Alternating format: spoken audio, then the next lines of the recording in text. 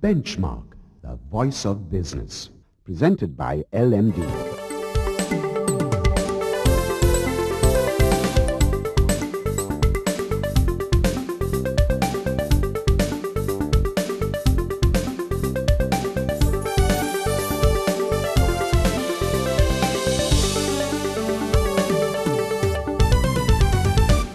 On this week's edition of Benchmark, an overview of global biz news starts off our show today, in particular, the downgrading of 5 Eurozone economies by Fitch. Then in our feature segment, we turn the spotlight on Aravinda Pereira, Managing Director of Sampath Bank, for his views on the banking sector.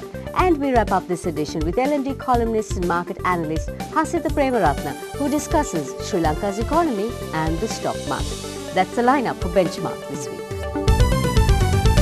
Fitch has downgraded 5 Eurozone economies, citing poor financial flexibility, the absence of growth and a bleak economic outlook. And the IMF warns of a world oil embargo if the West imposes sanctions on Iran. This is Benchmark and I'm Savitri Rodrigo. Thanks for tuning in. There was a double drop of ratings for heavyweights, Italy and Spain, each by 2 notches. Italy's rating dropped from A+ to A and Spain's was cut from A to AA- status. There was also a downgrade of 2 points for Slovenia, with Belgium and Cyprus both falling by 1. Meanwhile, the New York-based credit rating agency also cut its outlook for the Republic of Ireland. Ireland managed to secure its BBB rating, but is placed on Fitch's negative outlook list, an indication that a future downgrade might be on the cards. Fitch made several comments on the impact of the deeper debt crisis brewing in the Eurozone and stressed the importance of fostering closer ties between members. Quote, in Fitch's opinion, the Eurozone crisis will only be resolved as and when there is a broad economic recovery, unquote. On to that story of a possible world oil embargo.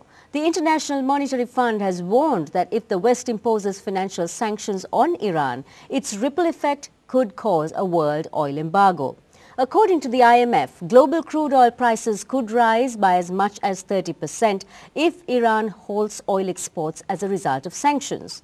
The US and Europe have threatened sanctions if Tehran does not halt its nuclear program, which they maintain is being used to develop weapons and build nuclear arms, a charge that the Iranian government vehemently denies.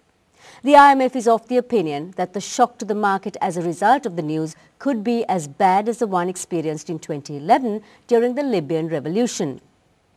During the civil unrest in Libya, oil prices rose to over $100 a barrel. The International Monetary Fund says that the threat of a blockade is likely to trigger an initial oil price jump of 20 to 30% or about $20 to $30 a barrel, pushing oil prices up to $140 or $150. And in other news, the US-based Asia Society says that China has surpassed the World Bank as the biggest lender to developing countries in the past year. In countries like Zambia, Angola, Cameroon, Ghana and Nigeria, China's yuan is fast replacing World Bank dollars on investments in new roads, power stations, hospitals and other infrastructure developments. The BBC reports that over the past few years, delegations from large banks in China have been trotting the globe, signing multi-billion-dollar deals with some of the world's poorest nations in Latin America, Asia and Africa, at times undermining the World Bank's funding assistance.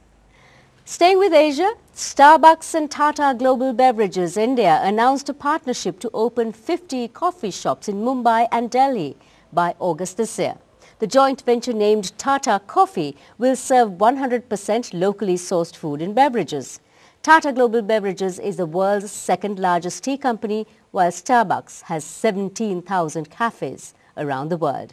In Singapore, unemployment hit a record low last year. According to preliminary estimates from the Manpower Ministry, more than 121,000 new jobs were created in 2011, with the majority being in the services sector.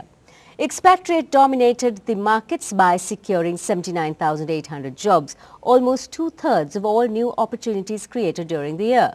As a result, the unemployment rate fell to just under 3% for citizens and permanent residents, the lowest rate in 14 years. And finally, the French government cut its 2012 growth forecast from 1 to 0.5% to take into account the deterioration of the economic situation following the Eurozone's sovereign debt crisis. Unemployment in France is currently 10%, with almost 3 million people out of jobs. We take a commercial break now. Stay with us for Spotlight.